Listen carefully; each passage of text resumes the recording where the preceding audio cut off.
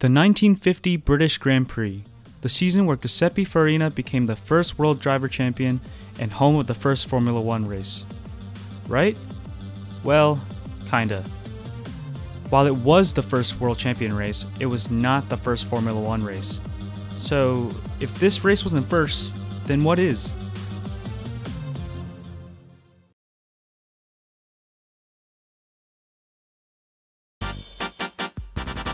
Before we understand why this was not the first race, let's dive into the early childhood of Formula One. Grand Prix racing was a form of racing that grew popular in France during the early 1900s. It started off with drivers racing each other from one town to another on the roads. In 1904, the Association Internationale des Automobiles Clubs Reconnus, or AIACR, was formed as a response to the growing interest in motorsports. The AIACR would then go on to create the European Championship, an annual series that would consist of multiple Grand Prix races. The series ran from 1931 to 1939 before it halted to a stop after a suspension of racing during World War II. After the war was over, the AIACR was renamed to what we are familiar with today, the Fédération Internationale des Automobiles, or FIA. Eager to return to racing, the FIA created multiple different racing categories, one of which was Formula A, or often called Formula One. In this category, the cars must be constructed within a set of rules, or formula, in order to race. There is often some debate about the very first Formula One race. Although the first official world champion race was the 1950 British Grand Prix like I mentioned earlier, the first Formula One race is considered by many to be the 1946 Turin Grand Prix.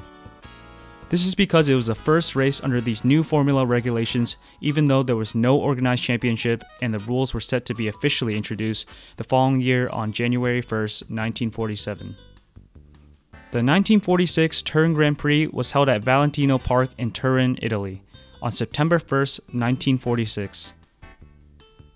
The track was a street circuit that spanned roughly 4.5 kilometers, or roughly 2.7 miles, around the roads of the park. There were 23 drivers that made up 18 teams, 12 of which were private entries and were not associated with a team. A notable group during this race was Alfa Romeo, where they had 5 drivers enter to pilot the Alfa Romeo 158. One of these 5 Alfa Romeo drivers was Giuseppe Farina, who qualified on pole.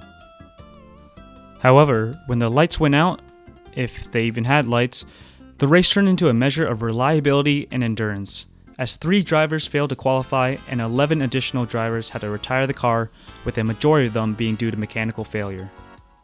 One of these 11 drivers was pole sitter Farina himself, where he was not able to even complete one lap before having problems with the differential of his car. As for the rest of the 9 drivers, it was no competition, as 2 Alfa Romeo 158s blew the rest of the grid out of the water with a first and second place finish.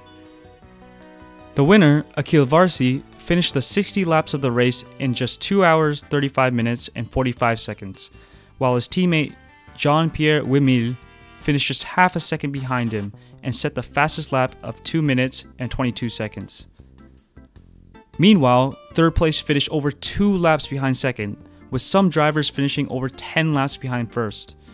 This just goes to show how much the performance of the cars varied, and how successful the 158 and its 159 variant was, where they would go on to win 47 of the 54 Grand Prix it entered, over a 87% win rate. The 158 was a 1.5 liter 8-cylinder, hence the name 158. It was equipped with a supercharger and started off producing 200 brake horsepower. Eventually, the 158 was modified in 1947, capable of producing over 300 brake horsepower. 300 horsepower is absolutely insane for that time. I mean, some sports cars today don't even have that much horsepower. Ultimately, it may have been deemed to be too much power, when during the 1948 Swiss Grand Prix, Achille Varsi lost control in the wet and crashed the car, killing him. In the following year, during the 1949 Buenos Aires Grand Prix, Jean-Pierre Wimille was also involved in an accident, where he lost control of his car during a practice run and crashed into a tree, though this was with a different car. The top 2 drivers during the 1946 Turin Grand Prix in fatal accidents just a few years after the first checkered flag. This just goes to show how dangerous Formula One was during its early days, so much so that after Varsi's death, the FIA mandated that crash helmets must be worn during the race, as they were only optional before.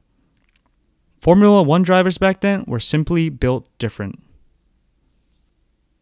Well, that's it for this story. Be sure to give the video a like if you enjoyed it, and subscribe to stay tuned for future uploads, like where I'll go over the history of safety in Formula One.